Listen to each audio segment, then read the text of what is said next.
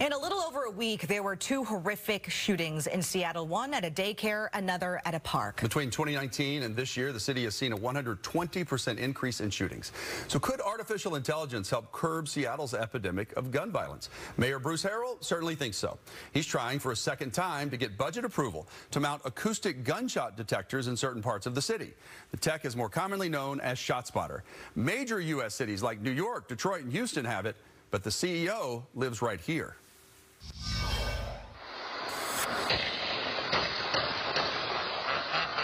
For some neighborhoods, sounds of gunfire like this are not that unusual. Research shows 80 to 90% go unreported to 911. That means there's no police response. Ralph Clark wants to change that in Seattle. I live in the Central District of Seattle. I hear guns. Clark is president and CEO of Sound Thinking, the company behind ShotSpotter technology.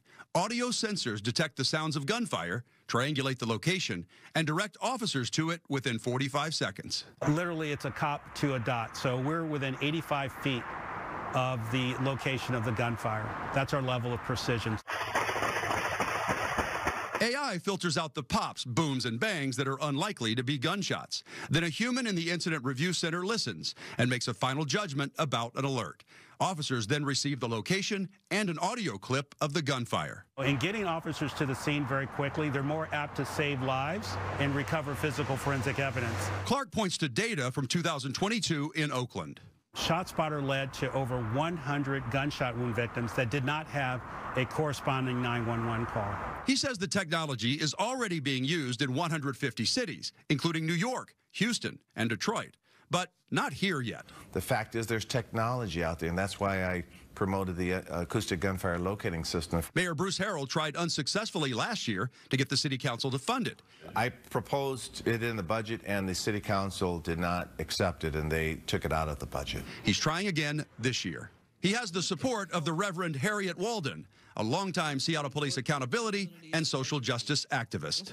We really want to have this ShotSpotter. I mean, we really want more protection in our community to be able to know where these shots are coming from. But the ACLU is fully against the proposal, releasing a statement saying ShotSpotter has been proven to be ineffective at preventing violence, does not facilitate justice, endangers privacy, and can escalate interactions between police and the communities that they serve. What about the criticism that this might lead to over-policing of neighborhoods and a violation of privacy?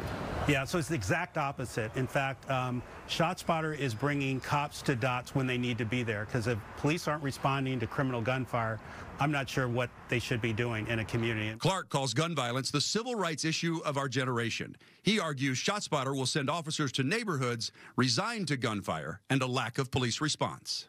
Just an officer showing up with a duty of care can change the relationship between that community and the police department, because now they see the police department as there to serve and protect them. And that's fundamentally the work that we're trying to do.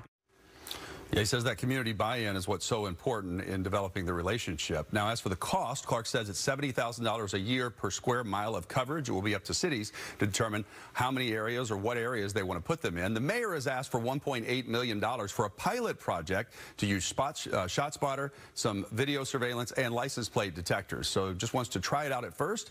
Couldn't get it passed last year, hoping to this year. They'll determine where to put the audio detectors depending on how many calls they're getting for police service in certain areas and where they've had victims who've been shot. Seattle is not the only city considering ShotSpotter. Clark says he's talked with both the mayor and police chief in Tacoma.